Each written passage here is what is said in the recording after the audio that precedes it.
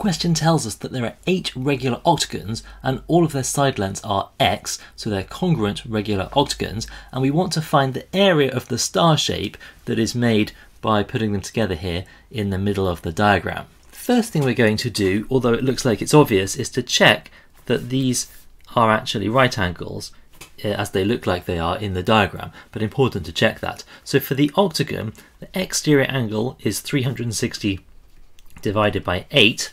The exterior angle formula for polygons always 360 divided by the number of sides, and that gives us 45 degrees. And then the interior angle of the octagon is 180 minus 45, which is 135 degrees. So this is 45 and this is 135, and that's true for all of the angles in the octagon.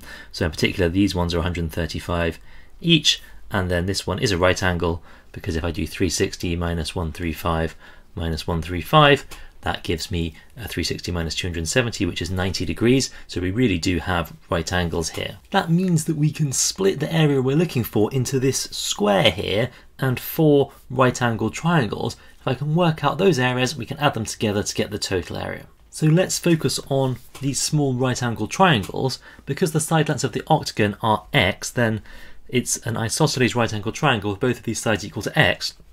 And so the area of these triangles are 1/2 times x, a half base times height, so that's just 1/2 x squared. But also we know that it's a right angled triangle, so it obeys Pythagoras' theorem. So if I call this hypotenuse c, we must have that x squared plus x squared equals c squared, or otherwise c squared equals 2x squared.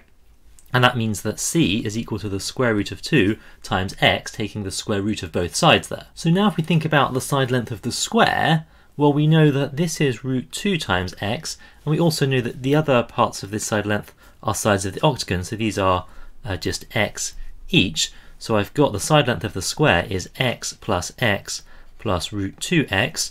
You could write that as 2 plus root 2 times x. So the total area we're looking for is 2 plus root 2x all squared, because the area of a square is just the side length squared, and then 4 of those small triangles, which all had area a half x squared, so I've got 4 lots of a half x squared. So simplifying 4 times a half x squared just gives us 2x squared, and 2 plus root 2x all squared I can write as 2 plus root 2 squared times x squared, just getting rid of those outside brackets there.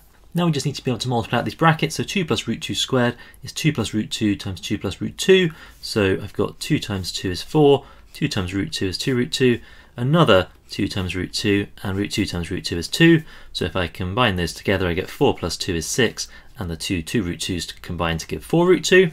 So we can replace the 2 plus root 2 squared with 6 plus 4 root 2, and then I've got a 6x squared here, so I can combine that with the 2x squared here to get 8x squared and write this as 8 plus 4 root 2x squared, and then I can factorise out of 4 to get 4 times 2 plus root 2x squared for the final form of the answer.